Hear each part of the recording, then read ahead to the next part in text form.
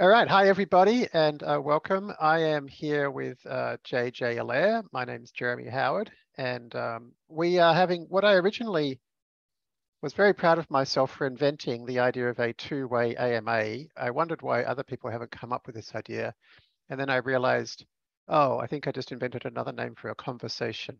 So this is either a conversation with JJ Allaire or a two-way AMA. We'll see if it turns out to be any different. So g'day, JJ. Thanks for joining. Great being here. I always like to find out a little bit about, people's environs. Where are you talking to us from today? I'm talking to you from my home in Newton, Massachusetts. In Newton, Massachusetts. Newton, yeah. And so where is that?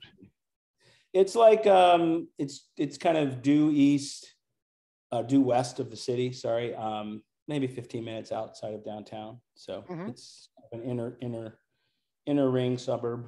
So. And why there? Is this where you've always been, or it's your favorite place in the world? No, not even close. No, I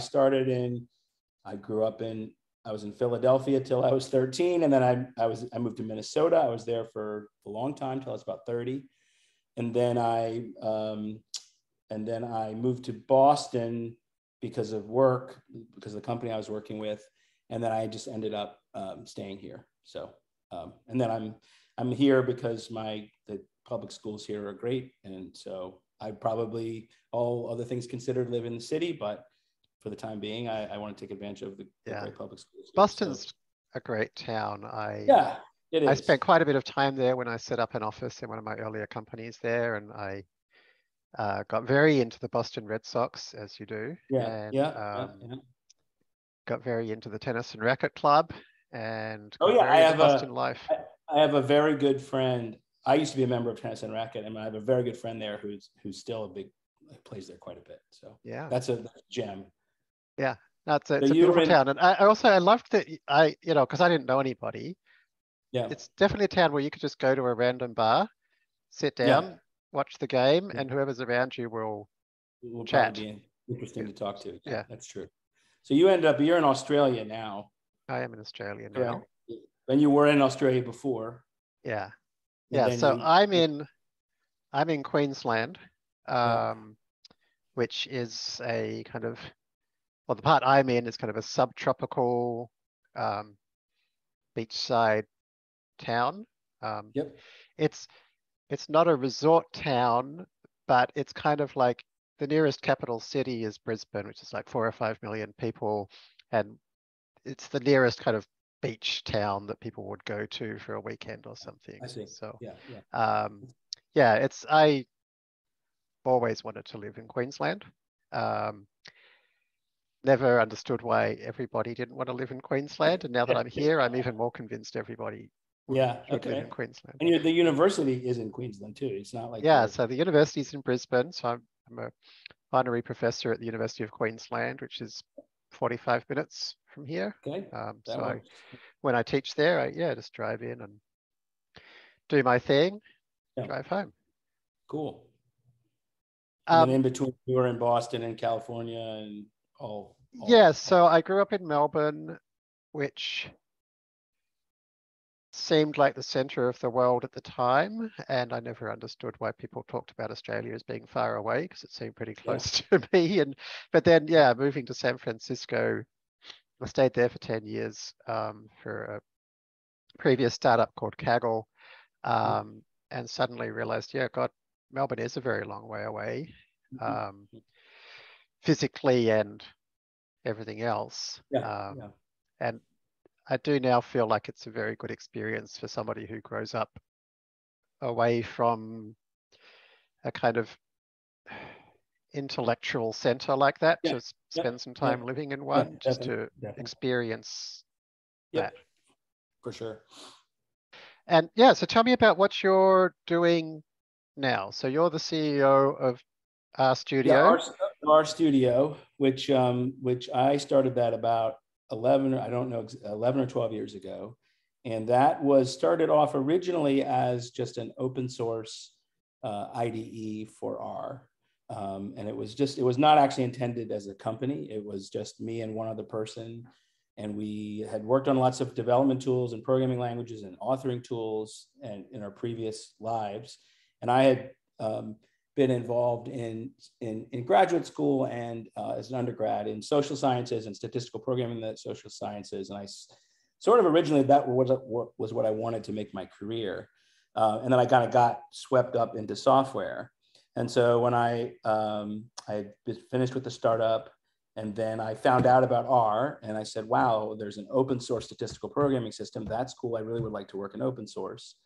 And it sort of, as you know, is written by statisticians for statisticians, which gave it a lot of things, a lot of things they got right, but then some of the software tooling part they struggled with. Mm-hmm. And so I said, well, I can make a contribution here. I know the tooling part, and I'd like to see this project get used by more people. So we just started working on the IDE. And then, so that was just a couple of us. And then long story short, we ended up getting to know Hadley Wickham, and he was working on what was then not the tidyverse, but the dplyr and ggplot and things. And we said, let's all work together. And then that sort of begged the question of, well, how is it that we're going to all work together and make sure everyone gets paid and everything? So we said, well, let's try to make a company out of this. And we did that by sort of building enterprise grade sort of servers that made it easier to adopt a lot of our open source software in like large. Yeah, I knew Hadley from before RStudio, because of course everybody in Australia and New Zealand knows each other. So I remember actually hanging out with him in Texas, and he was then at Rice University. Yeah, that's right. Yeah. And he was already famous, for his amazing contributions. And he was saying to me, I was saying like, wow, the university must love having somebody like you there. And it's like, no, quite the opposite. They don't appreciate it at all. And I struggle to get support for what I'm doing. Yeah. And I just like thought, shit, what a terrible thing about academia is going on here. I know. So glad when he found you found him and he found you, and that seems to have worked well. Yes, it has. So that's good. And then the company has developed well. And so that's, afforded. One of the projects I worked on was R Markdown, which was kind of a literate programming system for R. And that actually started working on that about 10 years ago. And that we had a lot of success with that, but it was like it was quite narrow in a sense, in that it was. Why did you do that? You had some previous interest in literate programming? Honestly, there were two things that happened. There were a bunch of I was working with a bunch of faculty who were teaching R, and they were teaching. Everybody was trying to. They were teaching at the time SWeave, which was this sort of LaTeX-based literate programming environment that was built into R. And they were doing that because they wanted to teach people literate programming and reproducible workflow, but that they're teaching them LaTeX, which was really.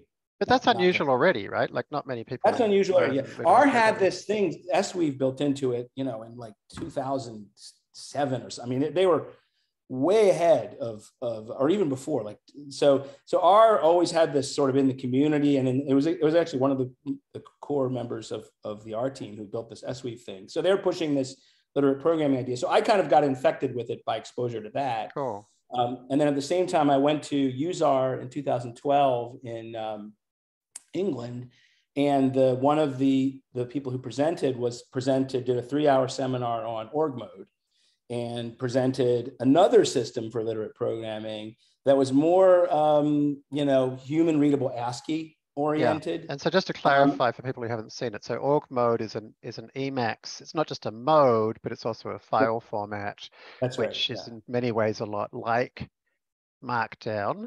Exactly. I mean, it's not at all compatible, but it's the same basic idea, a text-based, format.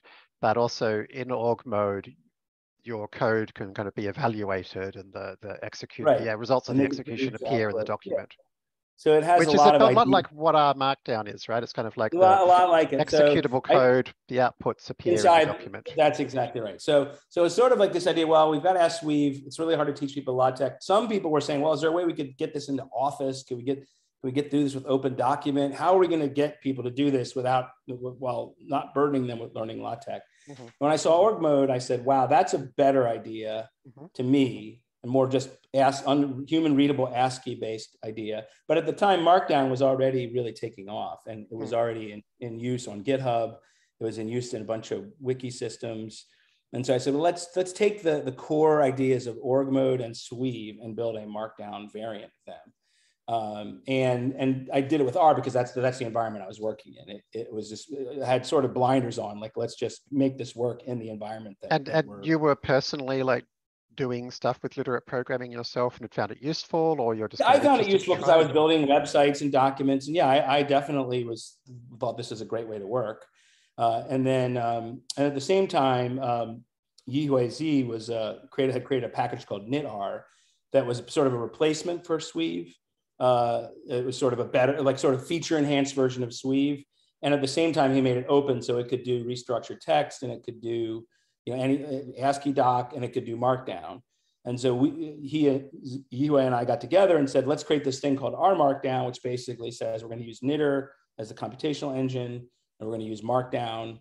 At the time, it was just like, we basically used Sundown, which was GitHub's Markdown processor, and we added math, you know, so that was pretty straightforward. And so that was these tools all have R in them. Are they all exclusively R tools?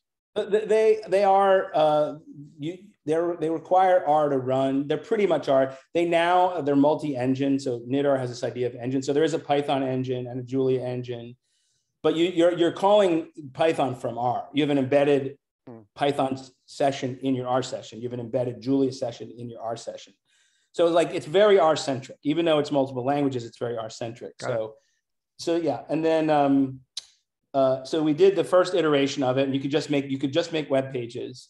And then at the same time, Pandoc was kind of evolving, and people were trying to figure out. They were like, "Oh, let me just glue together our Markdown with Pandoc, and then I can make Word documents and PDFs and so on." Okay, so that's going to be something a lot of people are not familiar with. So Pandoc is basically a Markdown processor. It's I think it's written in Haskell, right? Although it's a compiled binary, so that doesn't matter for most people. Yep. And yeah, it's kind of like a pretty, I mean, it is a kind of a Markdown processor, but it can take almost any input and convert it into its Markdown, and then convert that into almost any output. So convert any text to any text. Yeah, it doesn't actually even convert it to Markdown. It converts it to an AST. Internal, the intermediate, an internal format that's a sort of an abstract document. And so, like, if you're going Word to PDF, it's never seeing Markdown. It's just going into this AST. So JJ, I had used Pandoc before talking to you about all this stuff, but I had used it in this very kind of naive way of just being like, oh, I've got a document of, HTML document, and I want to convert it to LaTeX, or we're going to convert LaTeX to Markdown or whatever, and I just run it. Now, what I've learned from you is that actually, Pandoc has this like embedded Lua interpreter and this kind of very generic system, kind of a bit like NB convert in the notebook world. That's right. That takes this input as a kind of a abstract syntax tree. You can munge it however you like. You spit it back out. You can fit that anywhere in a Pandoc path to kind of construct your own. It's like it's a pipeline thing. That's right. It's a pipeline of transformations to the document. And the most obvious of which is, I just want to make a PDF, or I just want to make a Word document or a web page. But there's other. And the other thing to mention is, I mean, as you say, it doesn't particularly require Markdown, but by the way, Pandoc Markdown is this fairly universal format because you can express things like divs and classes and layouts. So then the Markdown syntax, you can express the whole Pandoc AST in Pandoc Markdown. Yeah, so it's a kind of a Markdown on steroids. One of the ideas that was taken really seriously by John McFarlane when he created Pandoc was, so the original Markdown had the idea of raw HTML, because the idea, John Gruber's idea, was like, this is just an easier way to write HTML. So of course you can put raw HTML in there. If it's something isn't in Markdown, just go ahead and add the HTML. Sure. So that's a good idea. But what he added, he was interested in creating technical manuscripts. So he extended that to, you can put raw LaTeX in there. And so he basically said, also you can have raw LaTeX. And he made it so it was very good at generating LaTeX. So he sort of added this. Yeah, because there's also Pandoc citations, for example. And citations, right? So he added this idea of let's take LaTeX really seriously in a way that other Markdown processors tend not to, because that's not really their use case. There are a lot of them are tied to like content management systems and things that are producing web content. And then let's take citations really seriously. So they had a really robust implementation of citations and integration with citation style language. So, really first class citations and support of LaTeX, and then ultimately support of Office document formats and Open Document and things like that. So it was a more elaborate, comprehensive, hackable, version of Markdown. So then we migrated, we created sort of R Markdown v2 was based on Pandoc. And then— And how long ago was that? That was a couple years. That was about 8 years ago. I see. So pretty early on, we moved to Pandoc, maybe even 9 years ago. So pretty early on, we just moved to Pandoc. And then, kind of to make a long story short, we created a lot of extensions to R Markdown. We created a thing for making books, and we created a thing for making blogs, and we created a thing for presentations, and for kind of like fancy grid layout of documents. And so we had all these. We did a version of the Distill machine learning journal from Google. If you've seen those articles, we made an R Markdown version of that. So we sort of innovated a lot in a very fragmented way. And so we ended up at the end of this we have this system that has a lot of functionality that's fractured across a bunch of packages with a bunch of inconsistency that's R only. And so we said that is kind of a dead end in terms of having a bigger impact on scientific computing. And so we said, what if we could take a step back, build a system that was agnostic to the engine, the computational engine, and at the same time try to roll up a lot and synthesize a lot of the ideas that we developed over that 10-year period into kind of one uniform system, then that would be kind of what we needed to do to really like continue investing in a way that we felt like this project is going to be meaningful in decades, So we kind of, it was almost like take a couple steps back, and that was a couple years ago. We said, let's start working on Quarto, which is a language independent engine, we'll call it engine agnostic, where the first two engines supported are Knitter, which was what we supported in our Markdown, and Jupyter. And so those are sort of equal citizens, and it is possible Quarto. Let me just get that up. So, yeah. Okay, so here's Quarto. Okay, so this is what you're working on. That's what I'm working on now. So that's pretty much what I've been working on for directly or indirectly for about the last 3 years.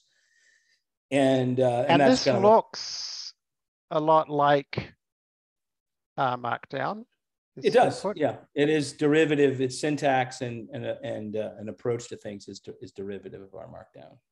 And so you've got some YAML front meta, so some metadata which is supported by Pandoc, I believe. Yep, that's right. Yep. Then you've got some Markdown. Yep. This looks like something that's not in any Markdown I'm familiar with. That's right. That's a cross-reference. Okay.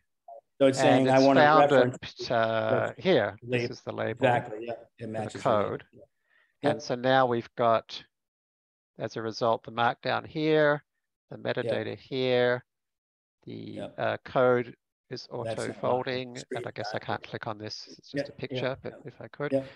And a hyperlink. It's resolved the cross-reference. It's numbered the figure. It's only figure 1, but if there were 17 figures, you'd see 1, 2, 3, 4, etc. So that's kind of the idea. So and interactive documents as well. Yep. So we do integration with Observable and Jupyter. So really with Jupyter, we've put the most effort into Python and making everything work great in Python. We've put some effort into Julia. Any Jupyter kernel works with it, but if we do a little extra work, then it works better. So so I mean,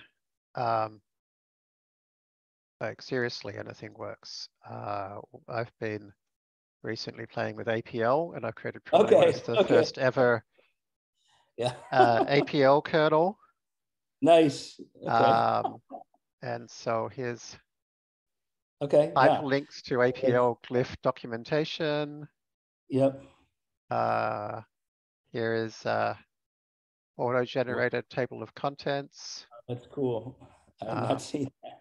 And then, yeah, here's a Python Sure. one. Yeah. Yeah. So, yeah. So that's what I've been working on. And I know the way that you and I got connected, well, we got introduced separately, just, hey, you should get to know each other. And then we got to talking about what Yeah, we're I think that working was on. Wes McKinney, right? Yeah, that's right. And He's then the author we of sort of Pandas and Arrow and such like. yes, yeah. So Wes introduced us, and it was like, what are you working on? What are you working on? And we were just, you talked a little bit about NBDev2 and literate programming, and I said, well, you could, this Quartos might be related to what you're doing, but it might be. I mean, I cool. already very much knew you by reputation, because as did I know you very well. Yeah. I was not a big user of Cold Fusion, but I was an enthusiast of it, which, maybe we can come back to and talk about that. I was a big user of Windows Live Writer. So these are both things that you had built. And Windows Live Writer was something which felt like, it reminded me of the original Mac OS graph calculator. It felt like better than all of the other things, like, because it came from Microsoft. It was kind of felt better than all the other things that were around it somehow. And I thought, like, how did something so That's elegant weird and that neat that thing end up got out. in the Windows, what do I call it? Windows extras or whatever it was. Windows Plus? Windows, there was like the Live Plus pack or the something. Anyway. something. Yeah. So yeah, right. and then I remember at University of San Francisco, one of our admin staff said, "Oh, there's got this request from a guy from, who's thinking of flying in for the lessons. You might want to get in touch with him to see if that's suitable." And it's like, "Oh, what's his name?" It's like, some guy called JJ Allaire, and I was like, "Oh, JJ Allaire's interested in fast.ai. That's really cool." I was very well. What the reason I was going to do that was I was creating an R interface for keras, and so I created the R interface to Python, which is called reticulate, and then we built the TensorFlow interface, and then I was building the keras interface, and I said, well, I'm going to go take Jeremy's course in keras, and then I found out, wait, it's not in keras anymore. Right. It's started out in keras, yeah. And I said, okay, I would still like to take the course, but it's less right down the middle of what I'm doing. So I didn't do it, but I actually had convinced one other person to do it with me. Although you did tell me that some fast.ai ideas did end up in some of your yeah. So studying fast AI, especially as we did our PyTorch work, and because as you know, PyTorch doesn't offer you much in the way of like a built-in training loop, and it doesn't really organize your work. No, keras does, right? And I think we rather liked the things you did in fast AI, and so we said, can we do some variations of those, for our R interface? Because clearly it wasn't enough to just say, oh, you can use Torch from R. I mean, it's for some certain researchers, it's fine, but not for end users. So yes. I mean, I try to encourage even researchers not to just use raw PyTorch for everything, because you really want to be incorporating best practices as much as you can, and not spending. Well, I did have a couple, since we're on fast AI, I did have a couple of questions. Yeah, hit me. And one of them is like, if you think about how you help both new users ramp into things and make experienced users productive, right? You provide these abstractions, and there's a dial of how leaky you let the abstractions be, all the way from, hey, we've hidden, you don't even know if PyTorch is here at one end. The other end is learn PyTorch, then learn our special shortcuts. And in the middle is somewhere like, well, PyTorch is present, it's not hidden. You can probably extend this with PyTorch. And I think different software design problems lend themselves to different levels of leakiness. How did you think about that, or do you think about it?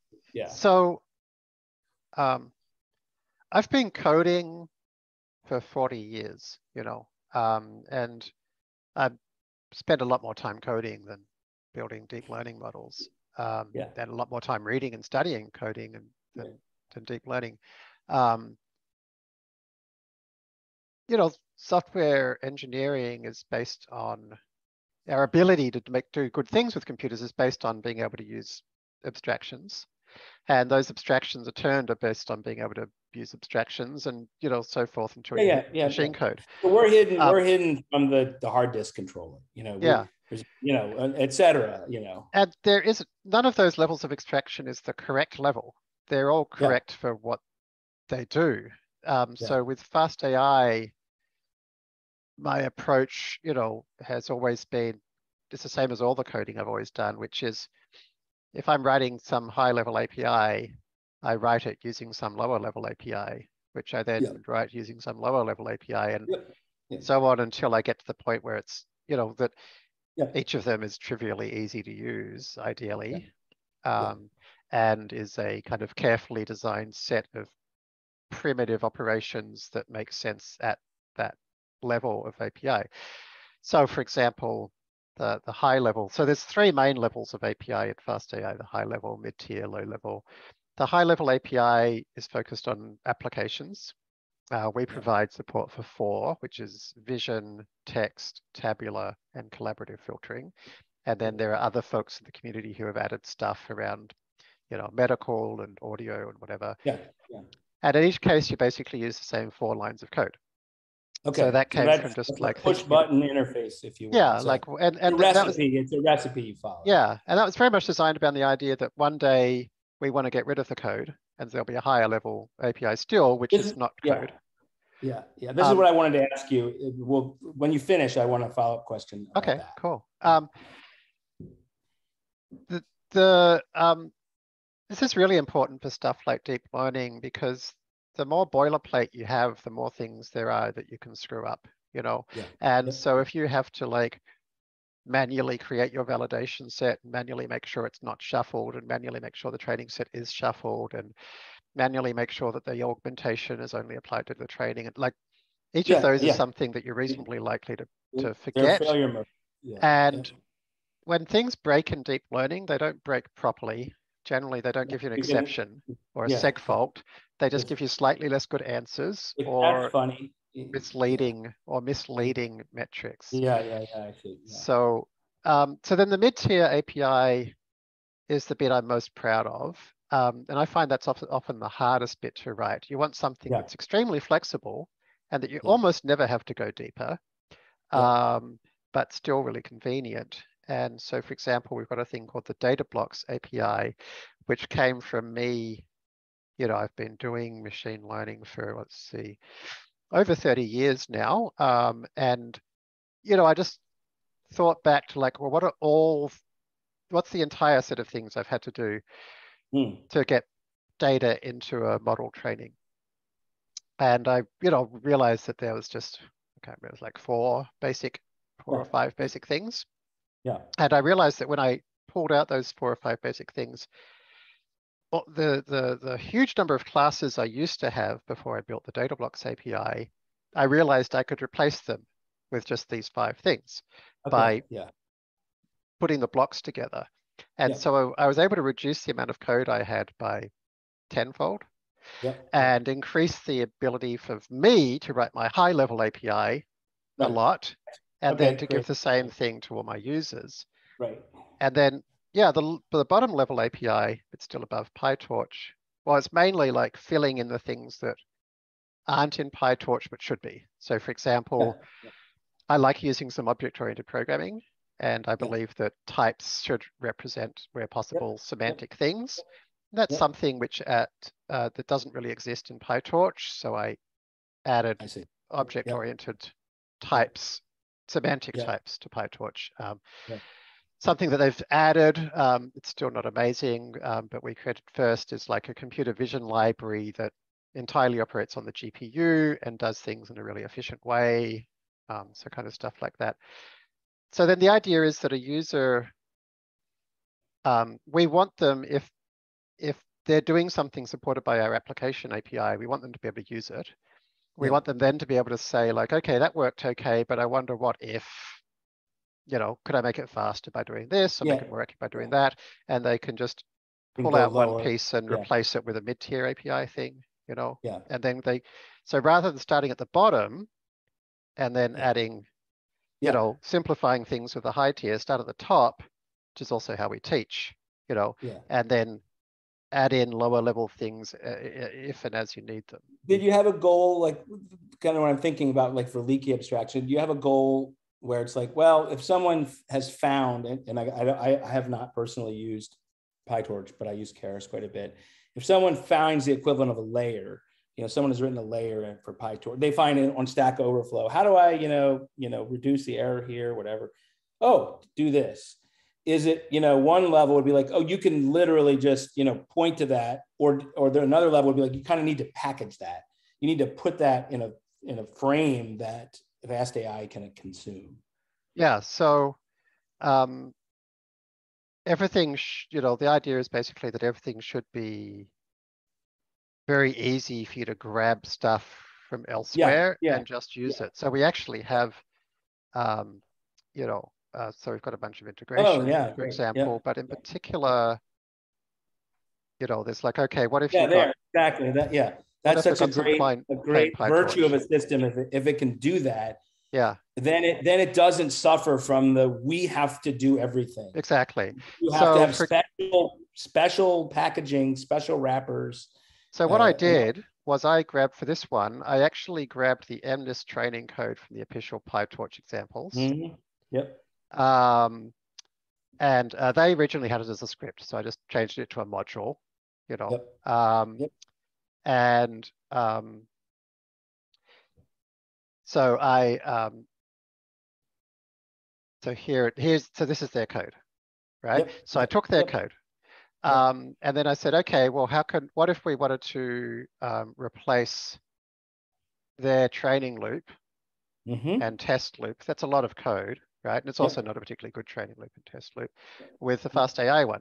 And by using the fast.ai one, you're going to get for free things like TensorBoard or weights and biases integration. You're going to get all kinds of metrics. You're going to get automatic mixed precision training, whatever.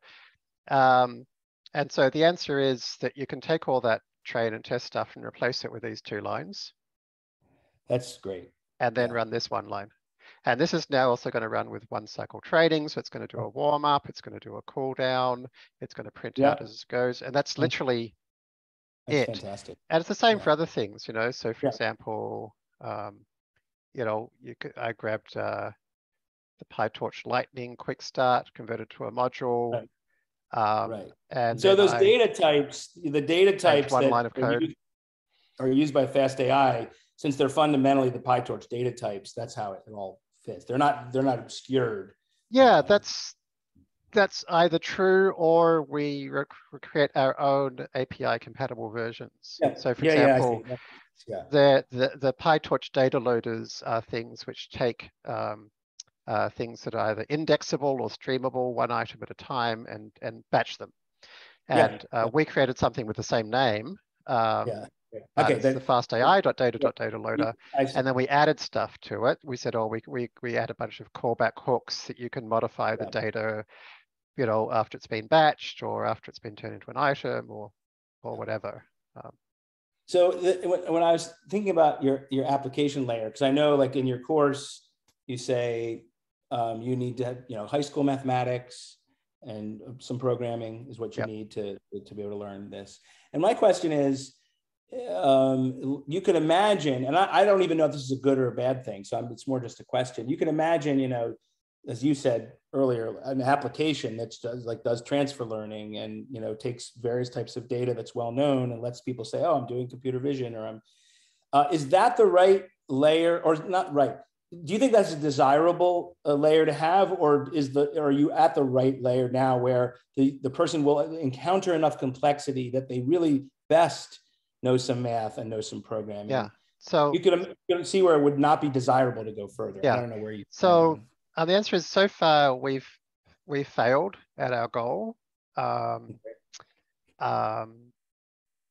make deep learning accessible, because we require high school math and a year of coding. And that's not accessible because most people, I think only 1% of the world has like that coding background. So the goal has always been to get to a point where I use the analogy to the internet, right? So when I started on the internet, you would have to do it all through the terminal. And even when the first GUI things came in, you would have to set up like PPP configuration files and whatever.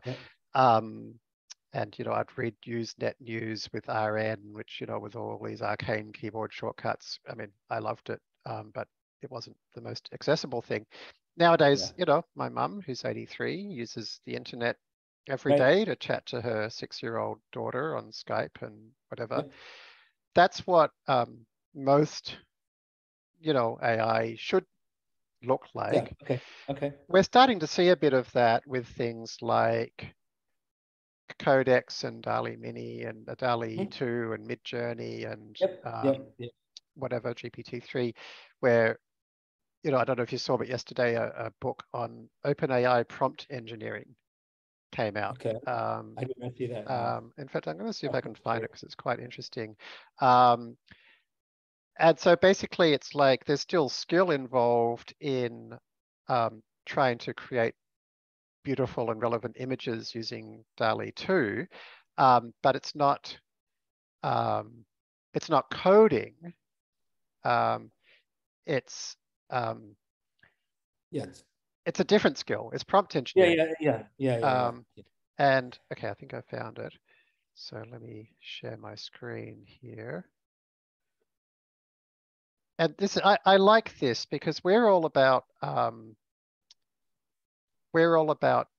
domain experts, And so, here's a whole book about how to create nice pictures with DALL-E, and it doesn't have, with lots of examples of nice pictures from DALL-E, and there's no code in it, right? It's saying like, oh, we've done some research to find out what kinds of words create what kinds of pictures. And here's some examples of that for you. And that's like someone learns, essentially here you learn a craft of how to feed the right sorts of things. It's totally different than programming. Right, and it requires like a genuine understanding of domain. So if you want to create good camera shots that don't exist, you have to know about words like extreme close up and Cinestial 800T. Yeah, well, you can become very, very good at this. Extreme long shot. No, and like even like describing shadows and proportions. This is the kind of thing we want people to be spending most of their time doing, and also the kind of people I want to be doing it are domain experts in that field. So we want, product marketing people, product photography people using their product photography skills to create product photography mock-ups. We want disaster resilience experts to be doing disaster resilience. We want radiologists doing radiology, supported by AI. Right. So the tool that you would build for a radiologist, I mean, in a way, you could imagine a radiologist is training a model, basically. In a way, they're doing transfer learning. They're applying their data. They're But it's in their DICOM. It's in their DICOM viewer. On their in their radiology workflow software. Right. Okay. So that again, the answer is that you would like to go quite a bit farther than you have. Right. I don't quite remember what we said at the time we started. So when my wife Rachel and I started Fast AI, I think we were thinking it's at least a 10-year goal, and of making deep learning more accessible. And like our first step was, well, we should at least show people how to use what already exists. Right? So that's why we started with the course. That was the first thing we built. Because also that way we would find out, well, what doesn't exist but ought to, and so then it was like, well, basically nothing works except computer vision at the moment. We should at least make sure this works for text. So step 2 was I did a lot of research into text, and I built the ULM fit algorithm and integrated that, and so there's a lot of research to do. And then it was like, okay, well, from the research we've done, we've realized that there's a lot of things that you could do a lot better if only the software existed. So then step 3 was to make the software exist, so then it was doing a lot of coding. And then, come back full circle, do another course. now showing here are the best practices using everything we've learned and built. Where are we now? And so repeat this. So we're just about to launch version 5 of this process, which except for a year off for COVID, has been an annual exercise. Yeah, I wouldn't be surprised if in the next 5 years we have quite a bit of the code-free stuff that we're aiming for. Okay. Yeah. Okay. All right. All right. My turn, if I may. Okay. Go for it. Right. You got it. Yeah. I wanted to change track a little bit, if I can, to talk about your background, JJ. And the reason for that is I like to understand the background of people who are doing interesting things in interesting ways. And like one of the ways I find you interesting is that your title is CEO, but in an interview I read, you said you spend about 80% of your time doing coding. And I know from personally interacting with you over the last few months on building NBDev2 that, generally speaking, if before I go to bed, I send you a message saying there's a bug here, then by the time I wake up in the morning, you say, I fixed the bug, here's the commit, So that's unusual, and also it's unusual that I feel like you seem to do things differently to most people. Like you feel more like a kindred spirit to me in a lot of ways, that like you seem to like doing things reasonably independently, but leveraging a small number of smart people. And I was also interested to learn that, like me, your academic background is non-technical. You did pol sci. Right. I did philosophy. I'd love to hear what was your journey from doing pol sci to founding kind of at least three successful software companies and now working in scientific publishing. How did that happen? Well, it really, it started with, I'll tell you, there's a couple of different threads that come together. So one was how I got interested in data analysis and statistical computing was I was a huge baseball fan. And when I was like 12, I got a hold of books by Bill James, who you probably have heard of. And he was a math teacher from Kansas City who wrote the Bill James Baseball Abstract that essentially created this idea. Why don't we empirically measure everything we can about baseball and see what's true and not true? And he was an amazing I don't know writer. any other sport that has a whole field of academics study of its statistics named, sabermetrics, based on that sport. And he started all that. So anyway, but what was impactful for me was I was also very interested in politics. My parents were political activists, and I was mostly interested in politics. I was interested in baseball. I got the Bill James memo, and I realized like everything that people said on television about what was true about baseball, not everything, but a lot of the stuff was just nonsense. The coaches, players, and broadcasters, nonsense. So that had a big impact on me. I was like, well, if that's true, then a lot of the things people say about a lot of things are probably nonsense. And probably data analysis is actually really fundamentally important. Cool. And so I kind of got, then when I was looking at political science, that was my lens. I actually happened to, I happened to find a great mentor in college who was also really into it. Can I just mention, I had a similar background, but for a totally different reason, which is I started at a big management consulting company when I was basically 10 years younger than everybody else. And they all worked using their expertise and experience, which I didn't have. So my view was like, I'm going to have to use data analysis because otherwise I can't be useful. So I was, anyway, political science, and I actually was convinced I wanted to be a political scientist, focused on data analysis and things. And so I basically went to graduate school and to get a PhD in political science. And by that time, I actually had taken a year off, and I had worked at the Minnesota Department of Revenue as an analyst. And I used a lot. I had done plenty of messing around with software. I had learned, DBase and HyperCard and various other kind of scripty things that a layperson could access. I had no training in computer science, and I didn't take computer science in college, but I was able to get my head around things like HyperTalk and DBase and things like that. So yeah. And so then, and SAS and, all these kind of, I was so exposed. Yeah, and I remember rereading you were doing stuff with SAS and SPSS, which are also things SPSS, I work with. Excel macros. So I ended up at the Department of Revenue. I did a lot of SAS. I did a lot of. So very pragmatic programming tools. Very pragmatic. Quarto Pro, all this. And so then I got to graduate school and I just found like, wow, I just really care a lot more about software right now than I do about political science. It was actually at that moment when it was 92, 93, when it was software was really coming into its own. Can I just ask, that discovery? Yeah.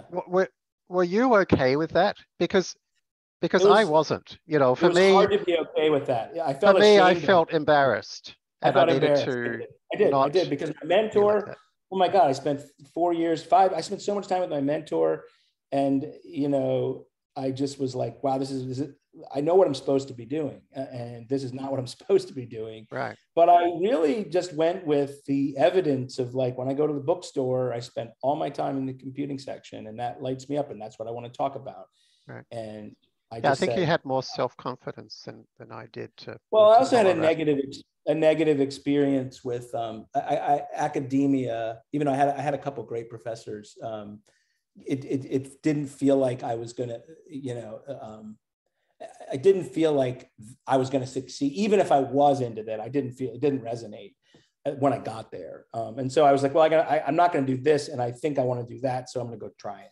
So I basically went off and said, I'm not trained to write software. I need to learn a bunch of stuff.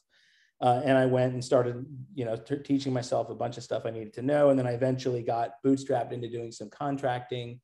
And then I sort of was a contractor and kept learning stuff. And then I kind of, by happenstance and good fortune, ran into the internet.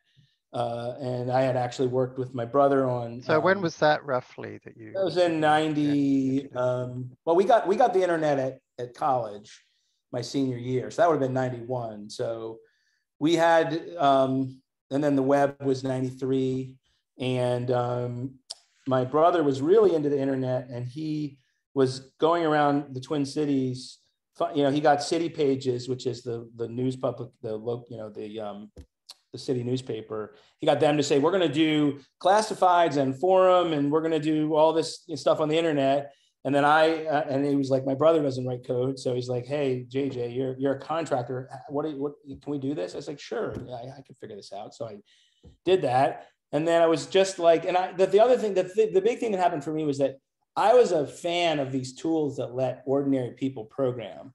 I was a fan of DBase and HyperTalk and spreadsheets, and so I was like, that's really empowering.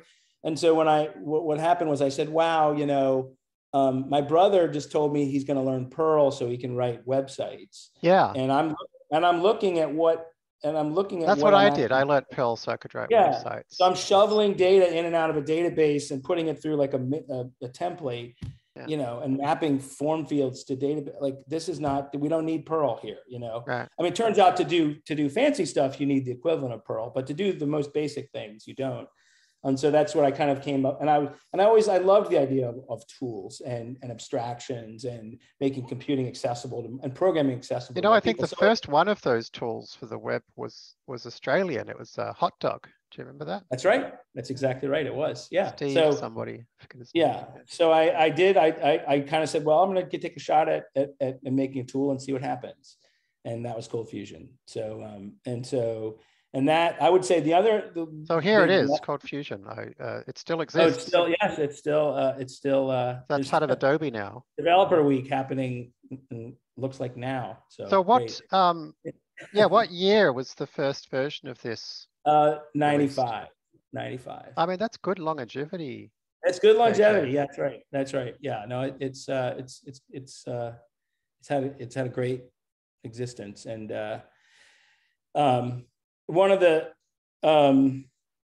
big ideas though that I learned, the biggest things I learned when Cold Fusion came out, there were probably 10 tools that did the same-ish thing. Was this before or after front page? Because that was huge. It was already concurrent with front page. And front page didn't really do this. Front page was No, it didn't. Yeah. It was much simpler. So it was concurrent with front page. And basically the two of the biggest differentiators were were basically really good documentation and really good error messages, you know. And we'd see competitors that had twice our feature set get no adoption. And what language did you write this first That was in C++. Okay. So, I mean, but I don't remember a point at which you said you learned C++. I did. When I left graduate school, I learned C++.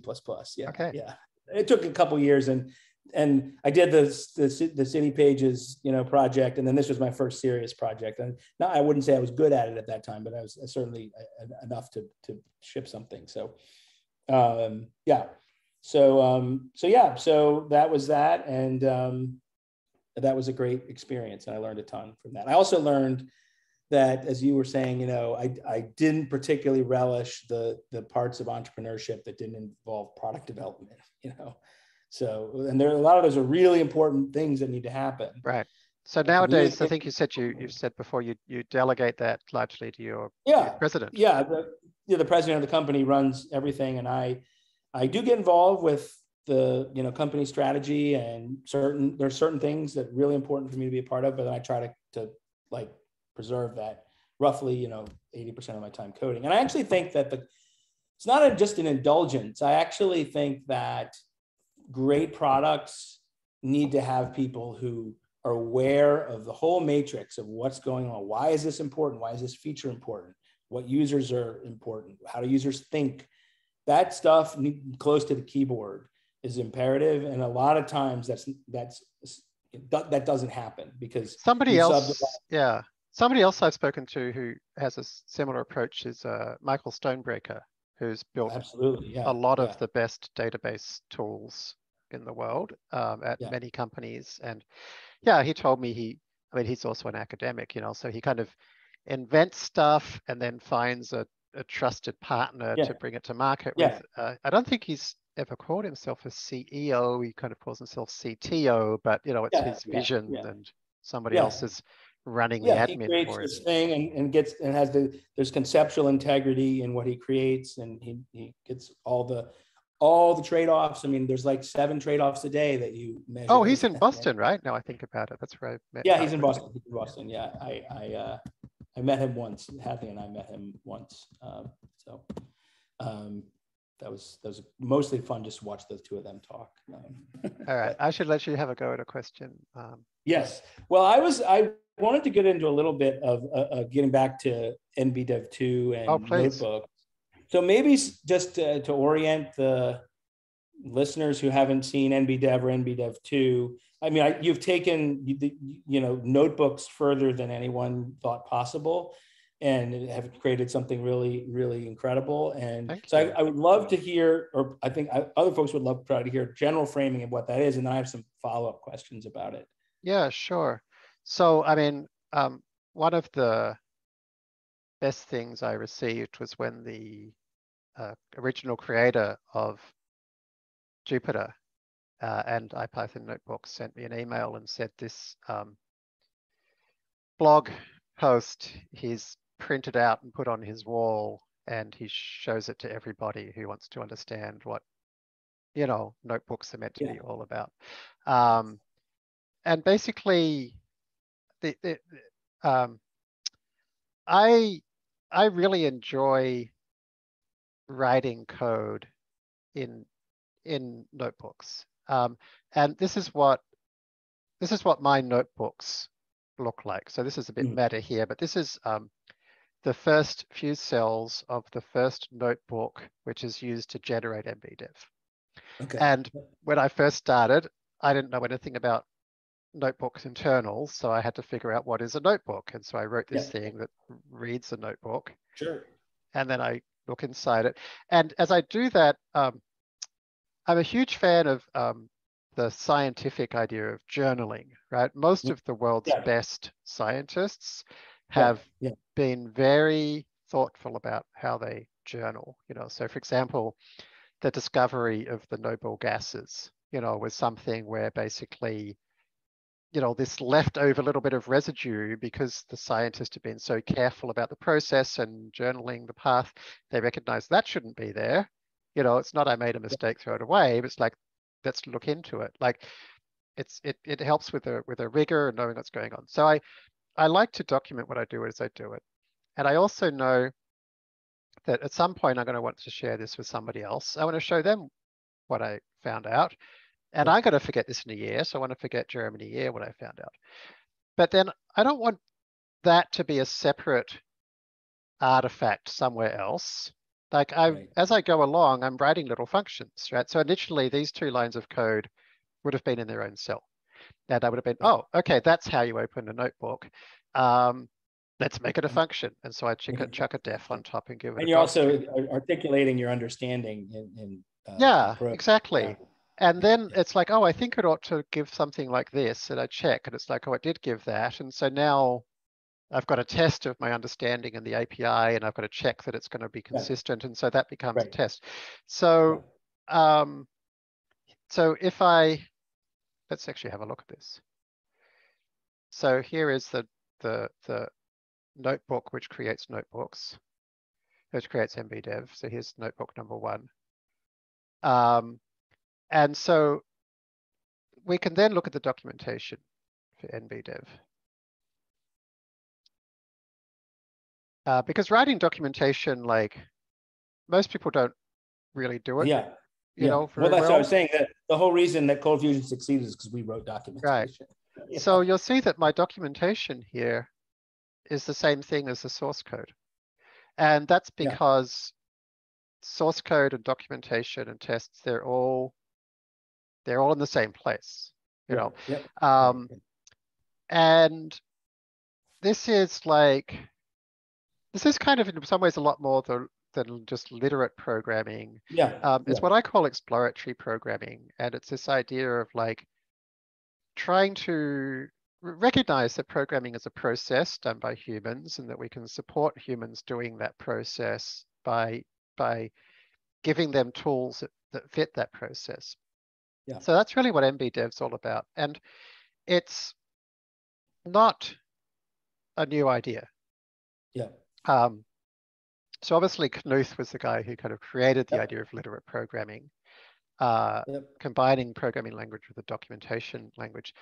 And these ideas that programs should be more robust, more portable, more easily maintained, and also more fun to write. All things I found to be true. When I'm writing code like this, I tend to be in the flow zone all the time, because every line of code that ends up in a function, I've run it independently, I've explored it, and I've played with it. I know how it works, so I don't have many bugs. And if I do, they're never weird bugs I don't understand. So I'm always progressing. So then Brett Victor, who I really admire, talked about a programming system for understanding programs. And he has some amazing examples of what could programming look like in a way that's much more exploratory and playful. And so then another thing which was fantastic, my friend Chris Latner built Xcode playgrounds, which again, it kind of lets you see what's going on, how many times it's going through the loop and what does it look like. So there was a lot of and of course, Smalltalk, Smalltalk was explicitly designed for exploration. It's, you have this whole. I was going to mention Smalltalk in my follow-up question. So that's great. Yeah. So, so there was all that going on. And then perhaps most relevant, Mathematica, which really developed the idea of the notebook. And I really always enjoyed working in Mathematica, but never enjoyed not being able to do anything with it, because there just wasn't a great way to take a Mathematica notebook and give it to somebody else to play with. So when Jupyter came out, I felt like, oh, this is a good opportunity to take these good ideas and turn them into the thing I've always wanted, which is a way to build real software, real documentation, real tests, but in this exploratory way. So that's what NBDev is. So you write your software in notebooks, and you basically, run a cell or a CLI command, and it exports it to a module, and that module in Python, and that module automatically ends up on PyPy, so you can pip install it, you can conda install it, or it automatically gets the documentation website, or it automatically gets continuous integration tests. So somebody who actually just tried using this the first time a couple of days ago told me from zero to having a website and module and continuous integration done was 10 minutes. Yeah, I believe it. And that's what you want, right? Because it's like, you want to be able to say like, oh, I built you a little tool. Here it is. There's the website, here it is. And right. then when I get like pull requests, they're generally good because they wrote them in the notebook. So they can see exactly what it's meant to be doing. They can see the tests there. There's like, they don't forget to write tests because they're in the same place. They don't forget to write documentation. It's in the same place. They understand the context of what it's about. So I also find it helps, with open source collaboration as well. Now, I will say the tooling we built it on top of, which is largely kind of NB convert and stuff, the surrounding tool set around notebooks, I was never fond of. I found it a bit slow and a bit clunky. I'm very grateful that open source volunteers built that stuff, but I didn't particularly like it. So then when I came across Quarto, well, the first thing I noticed was like, oh, this looks like NB Dev. Like you guys are actually using cell comments. Just we pioneered. Which we took from you. Fantastic. And I was like, that's great. From you guys, because we were struggling with attaching metadata to cells. And as you know, notebook editors have a facility for that. That is hard to find and requires you to edit raw JSON. So he said, well, that's not good. And so he said, and I saw you do that. And I was like, because people are using tags. They're also using tags. Absolutely. And I was like, well, even the tag interface is really clumsy. No, it's really. And so I was just like, why not the comment? I saw you did that. But you guys do it better because I saw yours and yours were like comment followed by a pipe sign. And I'd always kind of struggled with this idea of like, how does anybody know whether something in NBDev is a comment or a directive? So you made that explicit, and I kind of thought, I wasn't surprised, because I kind of thought like, okay, JJ Allaire, I've always admired this guy's work, and he's now taken, I don't know if it's, now I know it's intentional, but I didn't know at the time if it's intentional or not, taken my work and made it better. And that's always, and I thought that's great. We should at least use that syntax. Sure. And then I started looking into like what you're doing with it, and I thought like, oh no, this is like a whole tool set that does everything NB Convert does and a lot more, but it's also more delightful to work with because it's got much better documentation, it's got much better defaults, it's, the stuff that's built in for free is much better. And then when I spoke to you, because I kind of said like to you, like, this feels like something I could build NB Dev 2 on. Tell me a bit about the technical foundation, like how is this working? And you explained to me, and I started reading the source code to understand it, that it's actually this like relatively thin wrapper around fantastic Pandoc functionality that already exists in Pandoc. That's right. It's an orchestrator. Which, on a bunch of good defaults. So like, it's kind of like what fast.ai is to PyTorch in a way. It's like, this is amazing foundational technology that's actually just too hard for people to get their head around. Let's give, like you said, good defaults, good ergonomics, and it's the same sort of thing. Well, and also Pandoc, I had so many problems with it. Like, when I used it, it just very often didn't quite work, so you've also like just made sure it smooth out a bunch of things. Like, ooh, that's unfortunate. Okay, make sure that works. So NB Dev 2 is basically like, should look very, very similar to NB Dev 1, except for the pipes after the comments. But it's dramatically faster.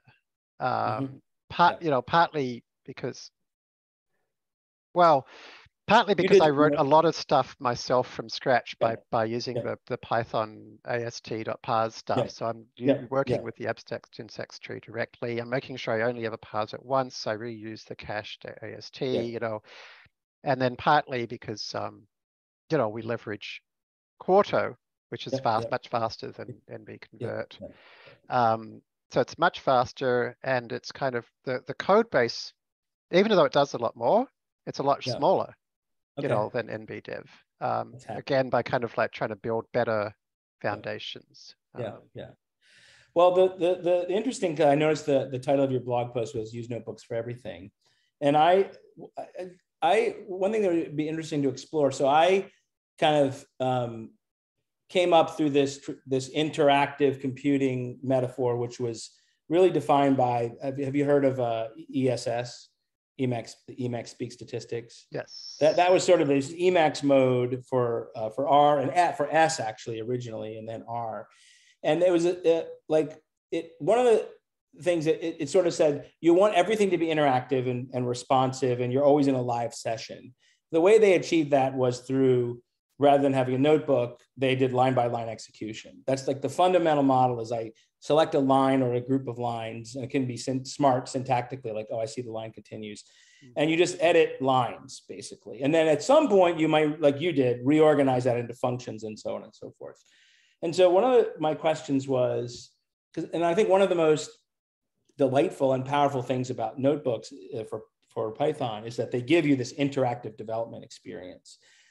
I sort of see it, and Smalltalk gives you an interactive development experience with yet another kind of way of organizing the interactive development. Right. And so, one of my questions is, and so we're building now, as we build tools, we have this tradition from R of this ESS derived kind of like line by line execution. You see your side effects maybe in another pane or in a console, and then we have notebooks, and we're sort of trying to tooling for both. Yeah. And one of my questions is, how much of what's amazing about notebooks, so there's multiple ideas wrapped up in notebooks. There's everything in one place. There's bundling output, and and then there's interactive computing experience, and there's immediacy.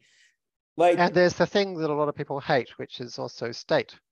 And the state, right? And that's a side effect of it's all trade-offs, and the state, So it's like which I think of as actually part of what's excellent about notebooks. If you know how to leverage the state, it's actually if you know how to leverage the state. That's right. Yeah, yeah. I mean, so it's like your file system, your home directory.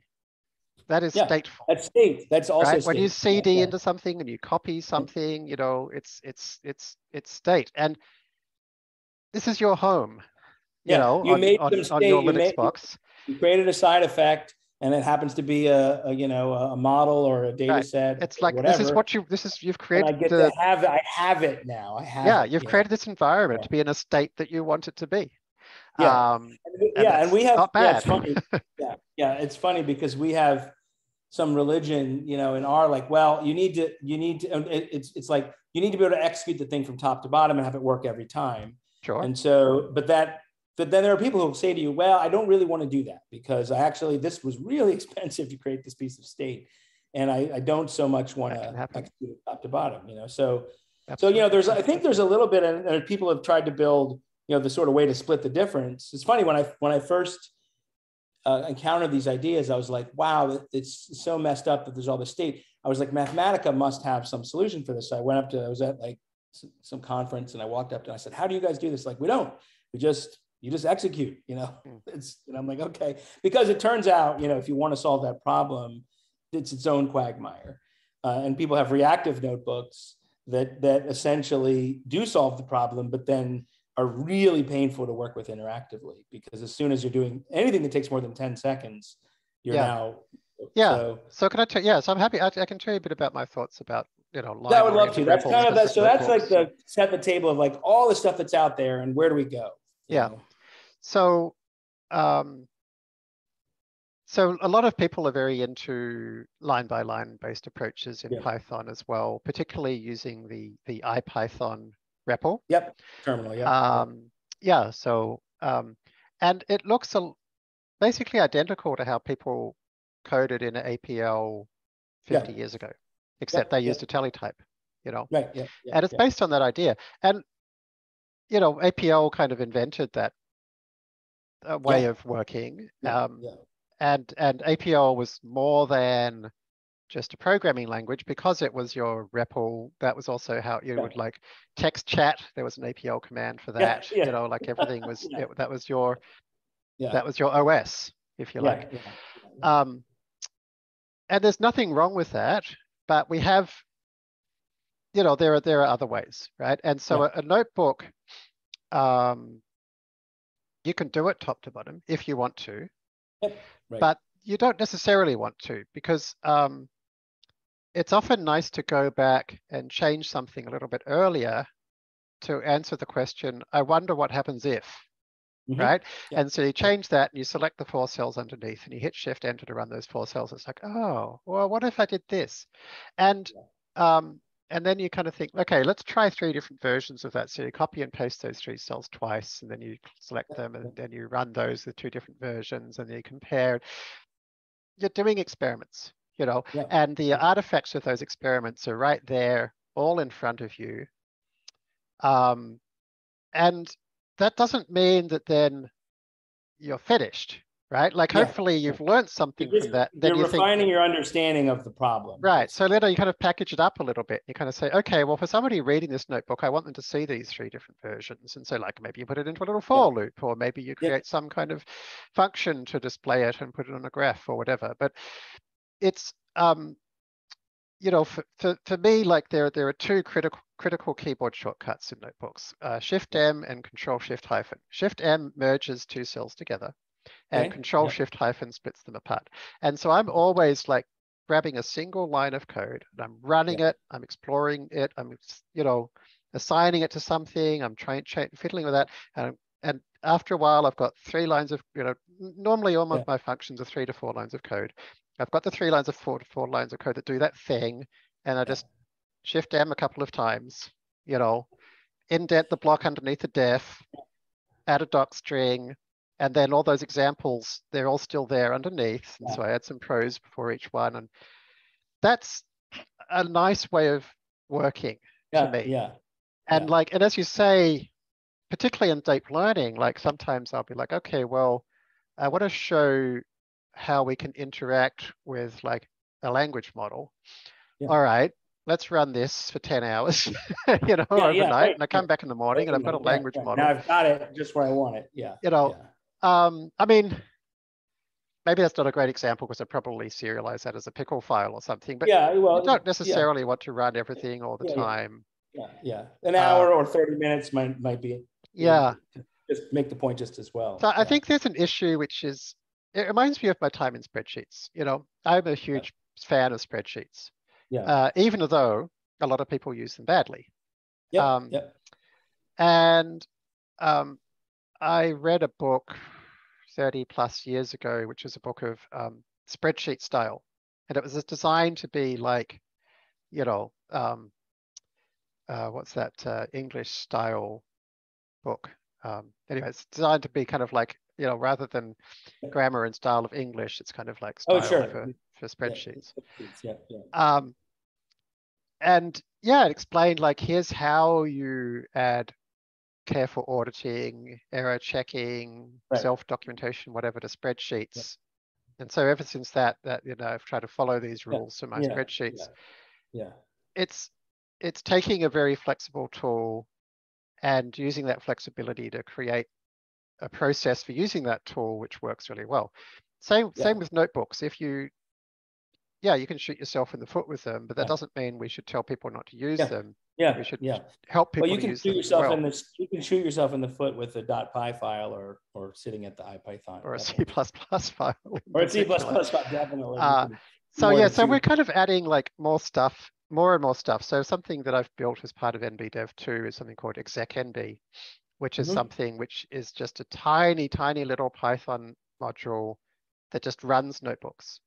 And, you know, you can parameterize the runs, you can, it'll save the results back into the notebook, you know, with this idea that it, like, you can very quickly and easily run some experiments, share the results with people.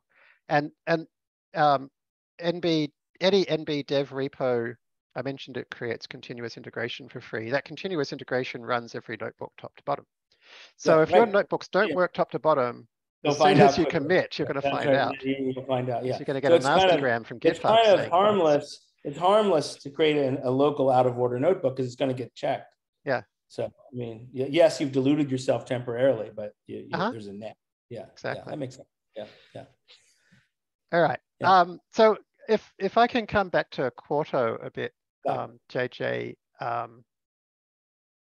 I wanted to understand where you're going with it and why. So you mentioned earlier that scientific programming is, broadly speaking, something you were trying to improve. But Quarto is not just scientific programming. You've got all this stuff about kind of scientific publishing as well. Yeah. And so what are you trying to do with Quarto, and why are you trying to do it? Well, and I would say Quarto is much more scientific computing. That's what RStudio and Tidyverse and Arrow and all those projects are about scientific computing. I'd say that Quarto is very squarely about scientific communication. And I would say that there's a few things that just by working in the field for a little while, I have noted that I think warrant significant improvement. So one is the fact that we have scientific communication for a lot of good reasons is very tied to print. And the coin of the realm is these print articles. And that's fine. And there's good reasons for that. And there may even still be good reasons for that in the age of the web, where, for example, a PDF is a more durable entity than a website that might get taken down or have its links break, et cetera. I mean, but maybe not. Okay, so who knows? What I'm saying is I've certainly seen some discussions where people say it's not a terrible thing to have a self-contained representation of your, but whatever. Better to have a Docker image that can run everything and what. Anyway, but so very tied to print, and so one of the things is to help scientific communication take better advantage of the web, while still not losing the focus on print. So not going completely hey, everything now and in the future is web. Well, now all of a sudden I actually can't write an article that I can publish with that mindset. So that's one piece.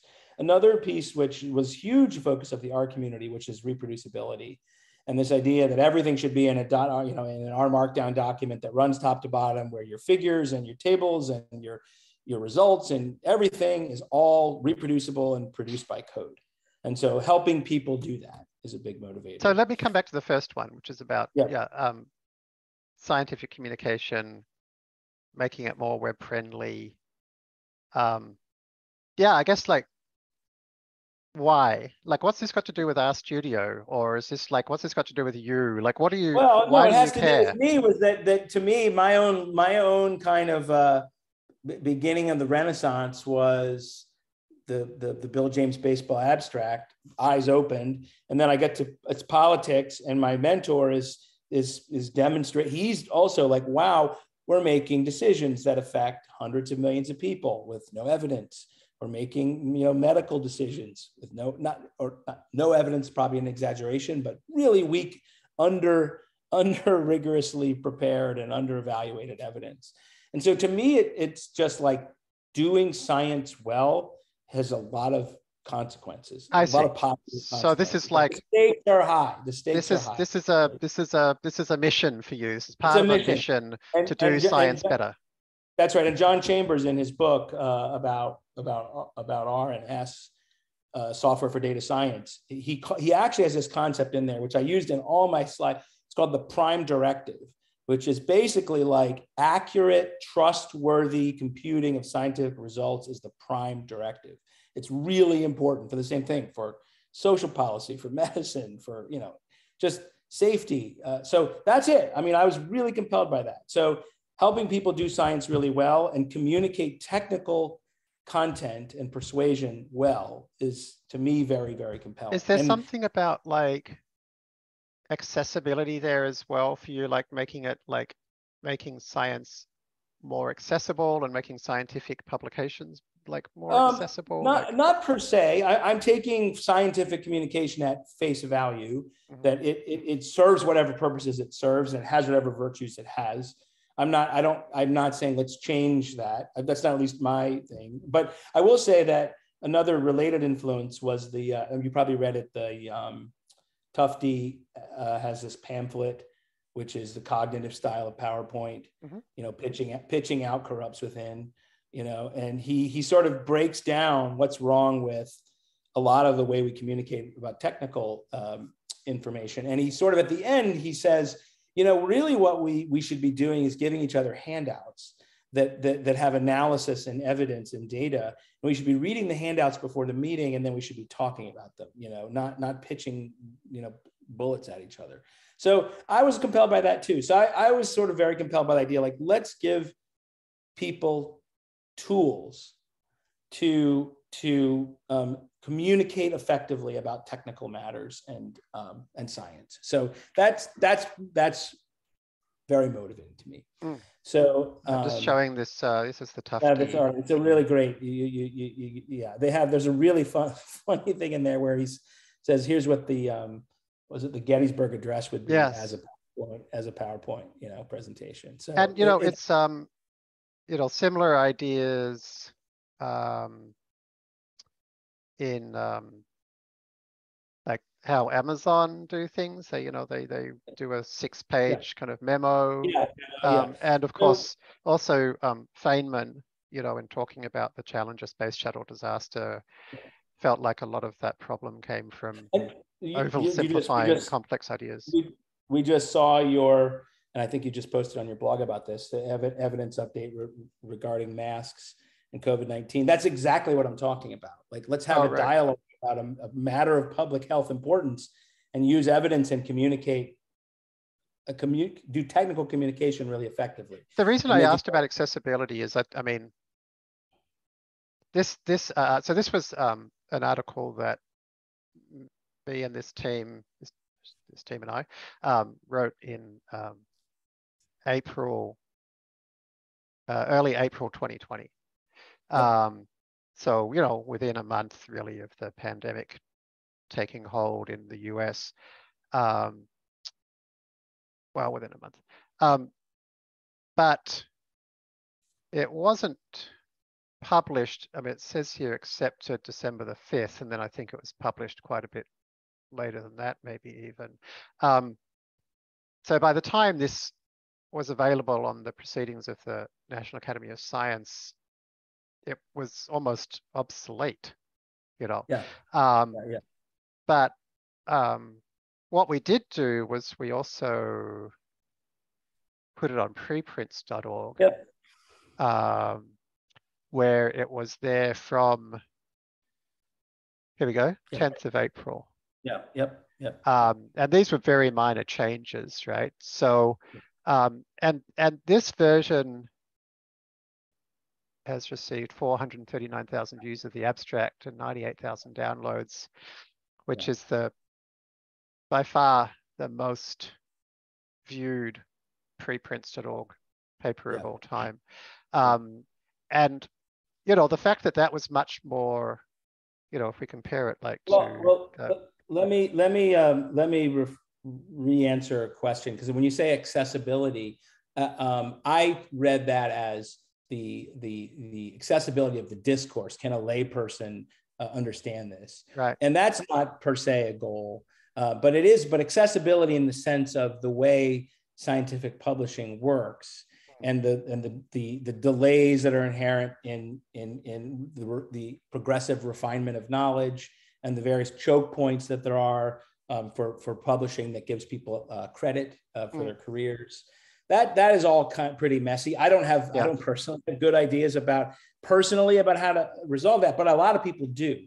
And a lot of people are working hard at that. And so it is motivating to me to build, if I could build a tool that's widely adopted for scientific communication, then I can marry that to good ideas that are out there. And them easier to adopt. So, that's kind of why I asked, because like that's kind of the number one goal, even though we got to a third, but that's a hope that I have. Because so I, to be clear, I hate thinking about, talking about, writing about, or learning about masks. I find them tedious and annoying, but I have to because other people aren't. And so I just, I updated that paper quite recently, Yeah. but I didn't put it on a journal. I put it on our website because I felt this is more accessible.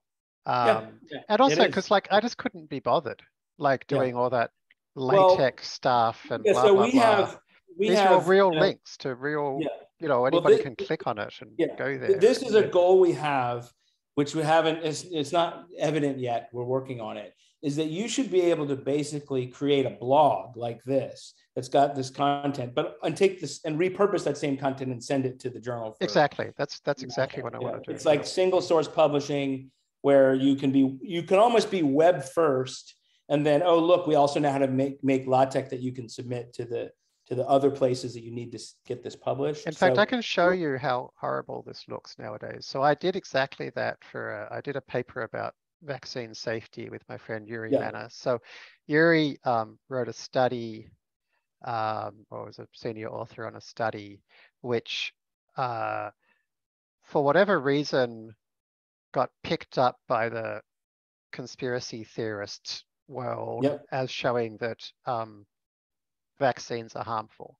And so him and I got together to write a paper that basically said, here's what that paper actually says. So this is the paper here, Layout Out 2021.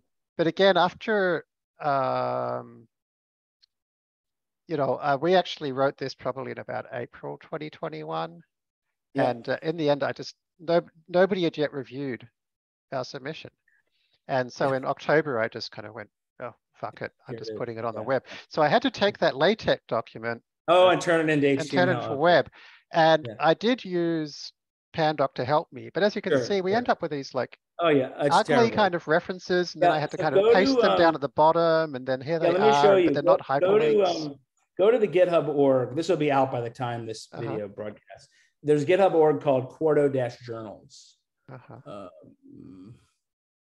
And this should show you, So basically we're working on journals. So you can see like, ACM or if you go to one of those, let's see what it shows you. So scroll down. Anyway, it's not showing you much, but go to that template.qmd file there. And you'll see sort of an example of, you've got, your metadata, your authors, your, all the stuff you need to do. It's making the LaTeX that the journal wants, including getting all the fiddly bits right. But then the same exact content is going to render perfectly in HTML. That's great. I love it. Biography. It's going to do everything. It's going to do everything right. So I think the idea is, let's just write in Quarto, and now we're going to be able to put it in on the web, maybe web only, but also that world of publishing, my God, I was so shocked when I discovered how it works for this PNAS thing. So PNAS is, I think, like the third highest impact journal in the world. And so I thought like, oh, this is going to be a smooth professional experience. And I did the whole thing in Overleaf and LaTeX and BibTeX and just fine. It was pretty easy. And thanks to Overleaf, with all 19 of us authors could collaborate by working on different sections. And so then when it came to publishing it, I had to upload the rendered PDF. I was like, okay, so I uploaded the rendered PDF. I wasn't quite sure how that was going to help them. And then, like a while later, they contact me and say like, okay, we now need you to like look at these questions. And they had put annotations in the PDF, which is already kind of hard to work with. So I ended up trying to reply in the PDF to the annotations. And then eventually they're like, okay, now you have to go through and look at the kind of camera ready document, whatever, and look at these things. And they sent me back a Word document, and they'd taken the whole thing and redone it in Word. It's just what the hell? And then just wait for it. So then they're like, okay, they had a question about a reference. They're like, maybe this reference doesn't really make sense there. And it's like, I think they said you're not allowed to use it because it violates some rule or something. I was like, I don't want to fight about this. So it's fine. You can get rid of it. And they're like, okay, so what you need to do is remove that and then renumber all the references afterwards. Exactly. There's 150 references, and this is reference. This is what like a proper scientific Markdown system will do that. It will renumber everything. Exactly. It will renumber So I just said no. I said, I've made that change in the LaTeX. Here's the PDF with the corrections. You fix it. Well, I almost view it as like you have to give people tools that help them with the problems they have now. And which is I need to interact with all these journals and publishing systems. And then you have a chance to help them, evolve what they do and help them do things they never thought were possible. So I think that's one of the reasons like we are focused on really tooling LaTeX well and letting we're very focused on that. Even though we think, wow, it'd sure be great if we didn't have LaTeX, we're not ignoring it. We're saying, okay, we'll tool that, but we'll also tool the web, and it'll be great, and we'll all get there eventually. So that's now. Can I ask some? I'm very, very excited about this. By the way, I love that. Like, this is something I'm passionate about.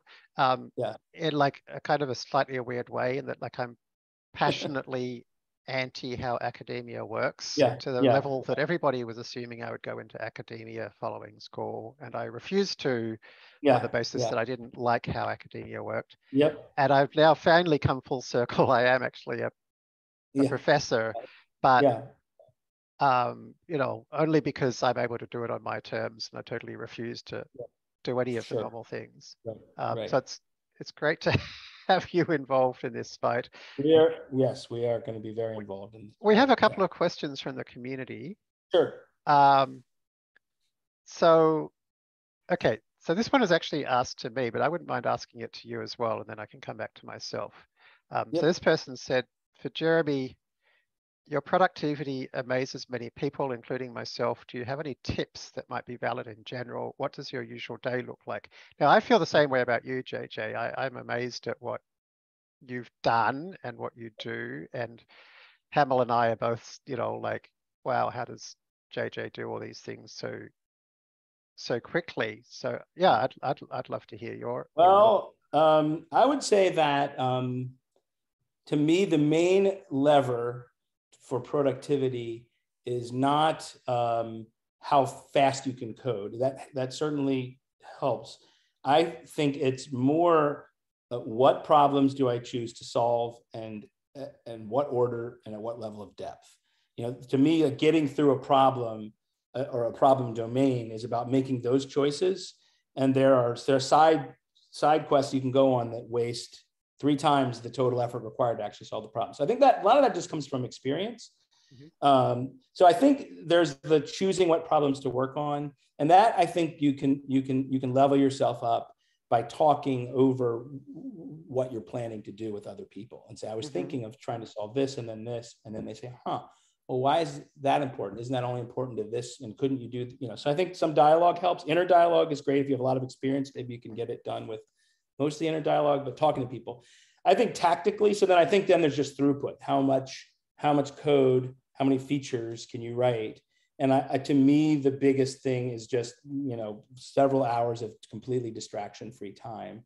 So you kind of like turn off any notifications. Turn off notifications, build up a stack, get your stack. So you got to get like in a proper head of steam and not let yourself be distracted. Do you work at an office, or you work from home? I do work at an office. Yeah.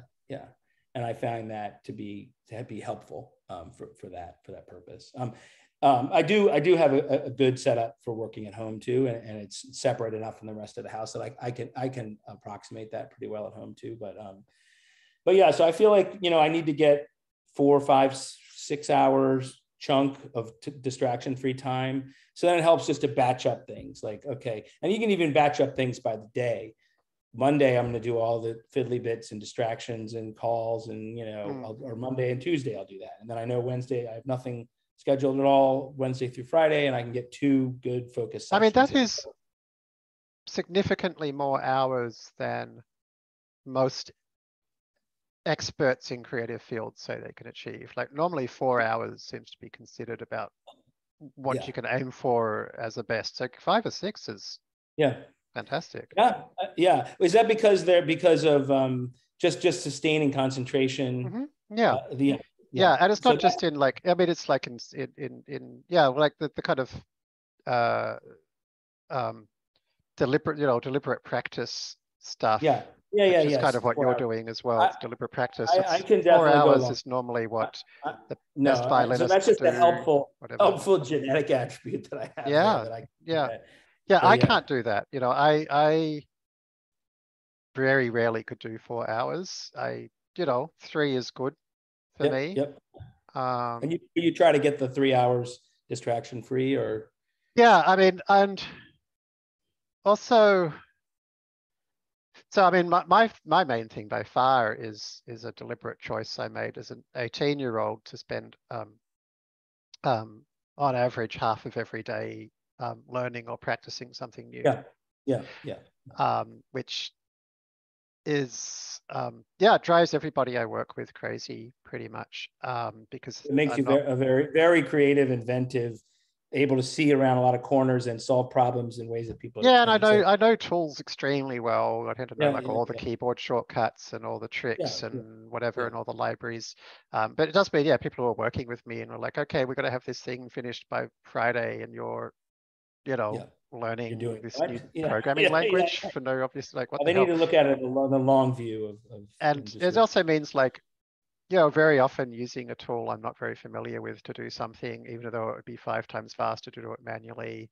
But yeah, like it's definitely got me to a point now where I find, the vast, nearly everybody I work with, I just get things done, yeah, often 10 times faster, and it tends to yeah, work the yeah, first time. yeah.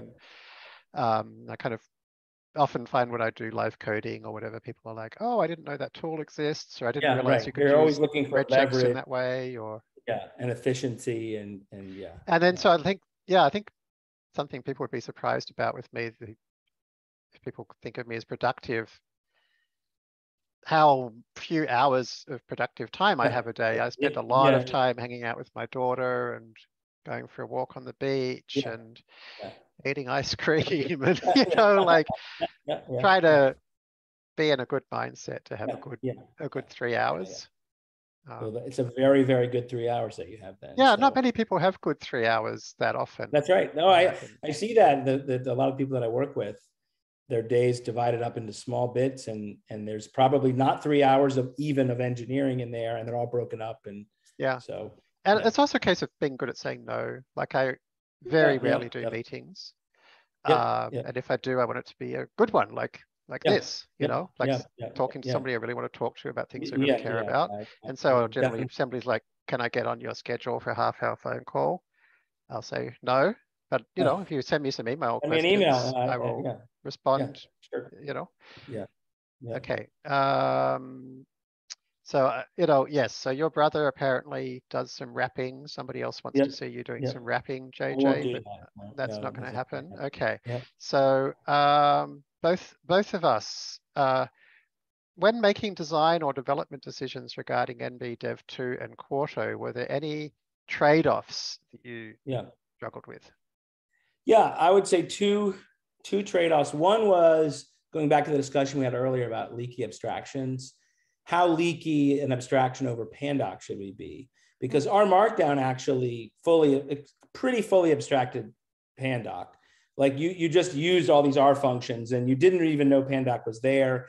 And if any given piece of functionality needed in Pandoc, you needed to address, you need some hacky way to work around the fact that we'd written this wrapper. And so for Quarto, I went with a more leaky abstraction, which basically says like everything that's in Pandoc is kind of their pass through. Partly that's because Pandoc had evolved. It used to be that it could only accept a lot of things by command line parameters. And so now it can take everything through YAML. And so like it became a system that you could interact with more reasonably without a special wrapper. And so, that I felt like if we decided to try to wrap it, it was going to be kind of a losing game trying to keep up with everything people were trying to do. Was by making it leaky, we would sort of free roll on everybody's knowledge of Pandoc and all the things that are in Pandoc. So that was one. And the other one, I think, which we didn't really decide on until about a year into the project, was how much we should be batteries included or how much we should be sort of extension and plugin driven. And, extension and plugin driven can be very dynamic, like the JavaScript ecosystem just like keeps evolving every 3 months. And it's always, on the other hand, it's really hard for people to get their bearings and things get, and so we went on batteries included because we felt like it was a somewhat bounded problem. There was a bunch of, it was sort of known if we looked at a bunch of systems, it's a known feature set, and the users are not JavaScript engineers, they're analysts and scientists. They will appreciate batteries included. I would say as a user, I've definitely appreciated that. I don't want to spend my time figuring out how to add a JavaScript-based syntax highlighter and a JavaScript-based table of contents and how to modify the CSS to create a collapsible sidebar. I mean, nobody wants to do that. I mean, everybody needs all those things. So just, you give it to me. So we did, but you do a good job of making sure I can replace it if I want to. And there are plenty of things that I've wanted to replace, and so very kindly, one of the first things you did for us was you added the IPyNB filter directive, where we now have a Python script that takes a std in a notebook and feeds back a std out a notebook that's been modified, and by using that we can totally do anything we like between that and the Lua filters, which work on the AST. There's nothing we can't do. Yeah, we just introduced recently sort of an plug extensions, which is basically it's Lua filters. We saw that, yes. They're installable. They're kind of easy to bundle, and so that's a nice nice way for Hamel and I were talking about that this morning. All right, so my answer to this question, I think, the main one is actually not just about MBDev, but kind of everything we do, which is in Python, there's a schism between treating it as a kind of a static language that you write a bit like Java versus a highly dynamic language that you write a bit like Lisp. And in my opinion, Jupyter is best for the latter. And in general, I like writing code using the latter approach. I like exploratory code where I'm manipulating objects and taking advantage of metaprogramming and dynamic features. The Python community has very heavily leaned in towards the former, so static typing and a lot of very more enterprisey approaches to testing and documentation, and lots of single-use tools with their own concepts to learn and stuff, so that's the big trade-off we've made, is to basically opt out of the usual way of doing things in Python to the extent where we're almost starting to think, like, should we describe this as a different dialect of Python, because it's not particularly recognizable to. And you wouldn't want people to expect, I can just pour in all this stuff that I'm already using. Oh, I mean, it interacts with it all fine, but you write it in a different way. So, like, if you're used to using VS Code and very heavily relying on static type annotations, you're not going to love our libraries because they're so dynamic that VS Code doesn't generally know what the hell's going on. It just kind of gets confused. So whereas in Jupyter always knows exactly what's going on because it can do real-time introspection of the symbols. And, this is something I've got to say about the Python community.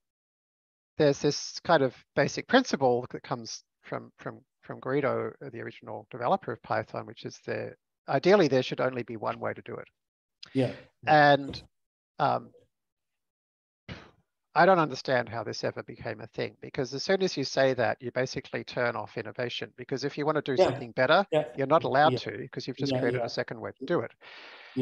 And so the Python community often is, or at least this kind of core group is often quite anti fast AI stuff, because we're a second way to do it for all values of it.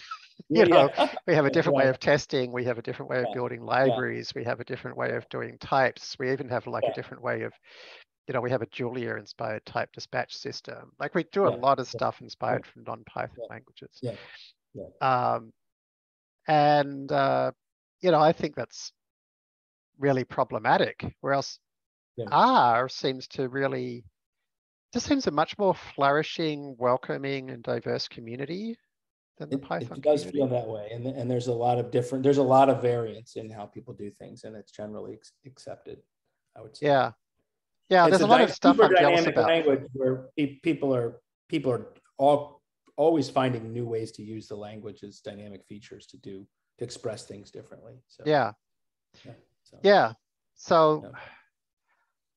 You know, there's a lot of things I don't love about R, and there's a lot of things I do love about R. You know, like you, I came out of the SAS, SPSS, Excel world. We used S+, you know, back before R was really a thing in the previous startup. That was my world for many years.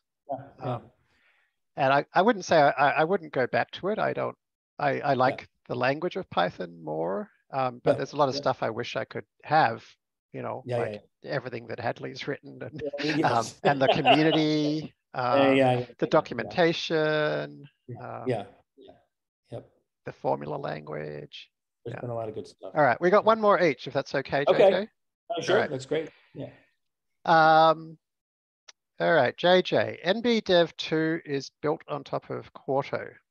Do you have any other thoughts for stuff that might be able to build on top of Quarto that would be interesting to explore? I think there are a couple of classes of things, and NBDev2 is an exemplar of one, which is, I think of it as sort of generation of web content from software artifacts. So I have a software artifact. In this case, I have my notebook that defines a bunch of functions and exports things, and I can generate a website from that. You could think of, you know, it has real-time elements, so it's not a perfect analog, but like TensorBoard, there's these artifacts created in a directory, and then they create this web experience from it.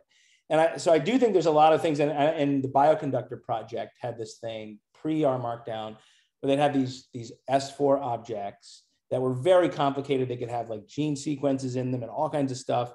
And if you just literally you call it a function, pass the object, and it makes a website from it. You know, so I think that this idea of having different types of software artifacts and then just creating websites from them is really interesting. And obviously, like documentation for a software package is one variant of that, but there are other ones. And the other is, you know, we sort of promote, hey, look, you can make a website, you can make a book, but you can you can feed just about any publishing pipeline through, you know, from notebooks through Quarto into the publishing pipeline. So like, you know, if you've got a big Hugo website, you can pump Markdown into that, or you're using Confluence and you need to put all your articles there, you can pump things. So it's like sort of building these publishing pipelines downstream of Quarto to these other, because you know, it's great that you can easily make a website, but oftentimes you need to get your content somewhere else. And so, you know, hopefully we can teach people how to do this. I mean, it's all possible. I remember you guys asked about Docosaurus, and I was like, oh, here's an example. You can totally like feed a Docosaurus site with Quarto. You know, I know how to do it, you know, but I got to teach other people to do it. Right. So, yeah, great. And so then my last question was, Jeremy, NBDev made literate programming in Jupyter feasible. NBDev2 improves upon that even further. What are some open research/exploration areas that could help improve literate programming even further in the future? That was one of my questions too, so that's good. All right, so I'm just gonna totally hand that over to somebody else much smarter than me, who's thought about it for longer than me, which is Brett Victor. Yep. So Brett Victor has this talk from 2013 called The Future of Programming. And Brett talks about this idea that of coding being, you know, trying to work with a direct manipulation of data. And so I think, to me, you know, as I say, it's not so much about literate programming, it's about exploratory programming. And Brett's given so many great examples of directly manipulating things to code. Yeah. But he actually shows these examples from the 60s, like Sketchpad, where Ivan Sutherland was directly drawing things on a display, believe it or not, to like create constraints or to create automatic drawings. Yeah. 69, a prologue-based approach to kind of describing what you want, pattern matching. Doug Engelbert's ideas from 1968. Again, like all like manipulating things on screen directly. Yep. Rand Corporation's Grail of like building things up in this way. And of course, we've talked about small talk. Yep. And yeah, it's all immediate interactive responses. And so people like Brett and Alan Kay talk about how we've somehow, you know, lost our ability to, you know, write things in environments that look more like this, you know. Right.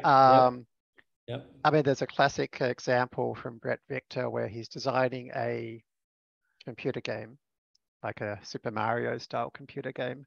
And he sets up this kind of time travel debugging type system, but it's actually shows you the exactly what would happen if somebody pressed the buttons you pressed in your game just now, and like shows you where the characters would all end up. And he modifies them in real time, and you see them moving. Yeah, this is like what it should feel like to work with code. Is it should feel like this artisanal, real thing. We're pretty far. It's funny. Notebooks are great, and data science repos are great. They're probably like 15% along the way that what they need. At most. So I'm pretty excited about working on those problems too. And Brett had also a great example of he had this award-winning iOS app for basically the train schedule, the BART schedule in San Francisco, and he showed this example in one talk where he describes how you could have written the whole app entirely using a kind of graphical object-y system that's just totally unlike any coding that I've ever seen. Yeah. Well, thank you, JJ. I appreciated our two-way AMA / conversation. Awesome. I think I did just reinvent the idea of a conversation. So you may have, You'll have to see if you're gonna promote it as a two-way AMA or a conversation. Yeah. All right. Well, good luck with the last couple of weeks up to the launch of Quarto. Yeah, absolutely. Well, thanks, and you're going to be launching right around the same time. So yeah, exactly the same time. That'll be fun. All right, mate. All right. Take care. Enjoy the rest of your day. Bye. Thanks.